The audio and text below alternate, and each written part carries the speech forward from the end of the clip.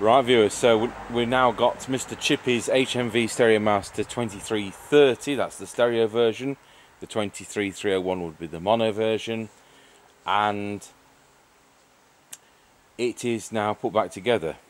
Now we had a bit of a problem, and there's not been any grass growing around this, so to speak, because Mr. Chippie works here, and it was something for himself. What we discovered when we put it back together is that the record player motor was open circuit, and so we've had a bit of a scramble around in the last few weeks, and I discovered I'd got a Ferguson Studio 6 stereo music centre, which we bought at auction about 15 years ago for a couple of pounds, and it kind of had a similar BSR deck. So what we've been able to do is to take the motor off that, and it was bought as scrap, and when I tell you it really is scrap, there's nothing we're going to resurrect off that. Pickup cartridge and the motor and a few knobs is about all you would get off it. So I say we bought that about 15 years ago for a couple of pounds, and that's reaped a benefit because we've been able to take the motor off it. The only snag we discovered is this is that the motor, Mr. Chippie, which I've got in my hand? Or is that the other motor? That's the other motor. Yeah, it goes without saying we thought it was a Garrard 3000. I'll just admit the error. And so we took that off a scrap record deck we'd bought in the past. And then, of course, when we opened this up, we found it was a BSR. Now, the only snag we had was that when we took the motor off the Studio 6 Ferguson Music Centre, it was a 3-speed, and if you see, the spindle's got 3 steps in it for the 3 different speeds. So what we've had to do is to change the armature from the original motor and then take this one off, which is the 3-speed one, because it's a 4-speed. And although we don't have anything to play at 16 RPM, Mr. Chippie wanted it to be correct, and that's quite right. What we've set the tracking pressure on this, and it is aligned at just over 3 grams. Anti-skate control is set for 3 grams. I like these to be under 4. We tend to play old records, and I don't really want to start trying to get it to track at 2 grams. So I think 3.2 is a good compromise. So it's got a new stylus in it, tracking pressure's correct, and if we'd actually plugged it in, I would actually be able to show it at work now we've put it back together.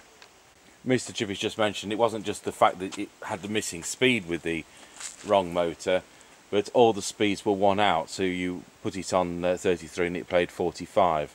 So that wanted addressing, and hence we changed that armature over with the spindle. Now hopefully if we switch this on and we're greeted with radio,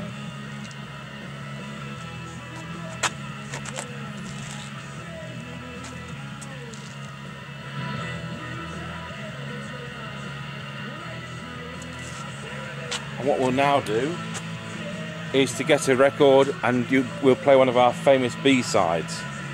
So I'll switch this to gram.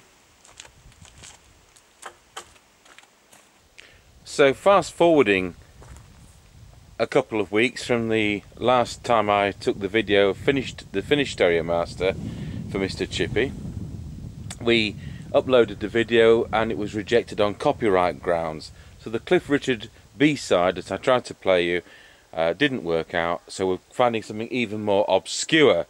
So we just kind of got it dumped in the Stereomaster shed at the moment, and let's see whether this record makes it through the copyright police. So this time the B-side is Betty Noir and You Are the Sun, and when was this? From 1979.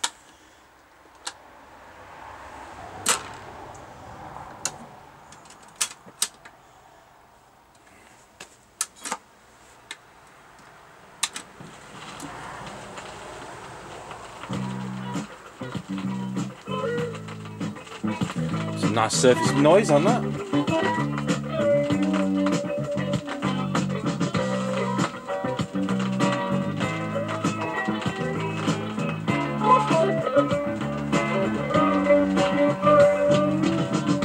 What's happened to the weather, baby?